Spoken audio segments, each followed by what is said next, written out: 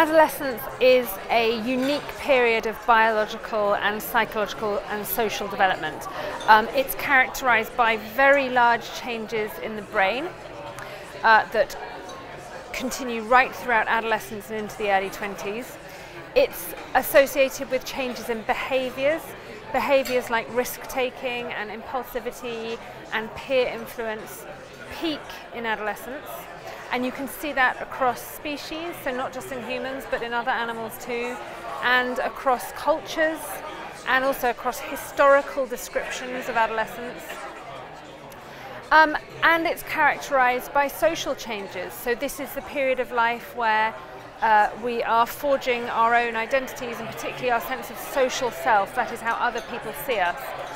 It's where adolescents start off with very kind of chaotic social hierarchies, and they have to form peer groups, and that gradually happens over the whole extensive period of adolescence. And ultimately, the point of adolescence is to become an independent adult. So all these young people need to go through this prolonged period of development in order to reach full independence.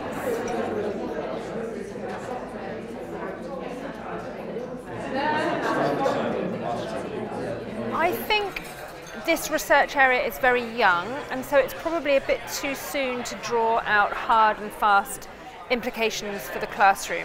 Remember that the experiments we do in neuroscience are, in these isolated, highly controlled environments, inside a brain scanner often, with very controlled stimuli, nothing like the real life of teaching in everyday classrooms. We need to now move from the findings from neuroscience into the classroom in order to see whether the findings that have come out of neuroscience studies apply in real life teaching and learning.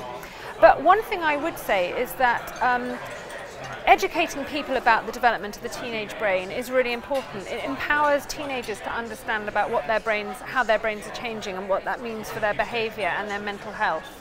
It's also really useful for teachers. Teachers often find this kind of information really important because it helps them understand the young people that they're working with. And parents, of course, it's really useful for parents to understand that this period of life is characterized by natural developments at a neural, biological level, as well as hormones, of course, and social changes.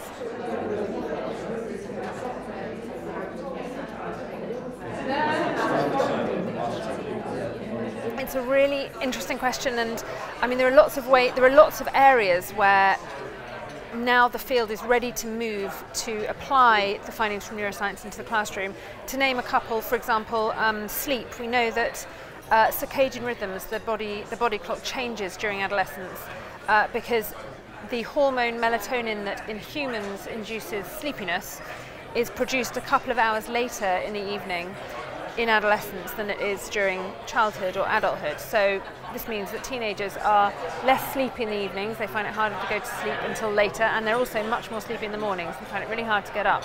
Now this has implications for what time schools should start. At the moment, schools around the globe start really early relative to a teenager's natural kind of nighttime. One argument is, well, maybe if schools started later and were more in line with the teenager's circadian rhythm, that would result in better educational attainment and socio-emotional well-being. We don't know whether that's true. We know the hypothesis is there and comes from neuroscience studies, mostly in animals. We don't know whether this is true in the classroom. We don't know the consequences of later school start times. There's a big push to look at that question, both in the US and also in the UK, led by Russell Foster at Oxford University. It's a really important question and has huge implications for schools.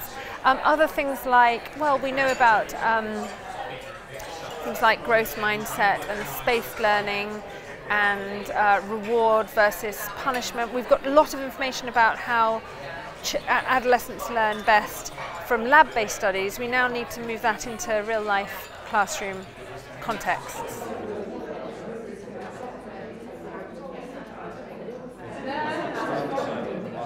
Yeah, exactly. And I think the key thing is that neuroscientists and psychologists need to work with teachers and actually with young people themselves in order to carry out these studies in the classroom. I have no expertise in teaching or parenting, so I can't tell you how to teach or parent. But from the neuroscience, does give a lot of insight into what's happening in the brains and the behaviour of young people, and knowing about why adolescents might behave in a certain way, like for example might be particularly influenced by their peers, and the consequence of that for the decisions they make is an important thing to know about, both for teachers and parents, but also the young people themselves might find that kind of information useful, and why it's happening at a neural level as well.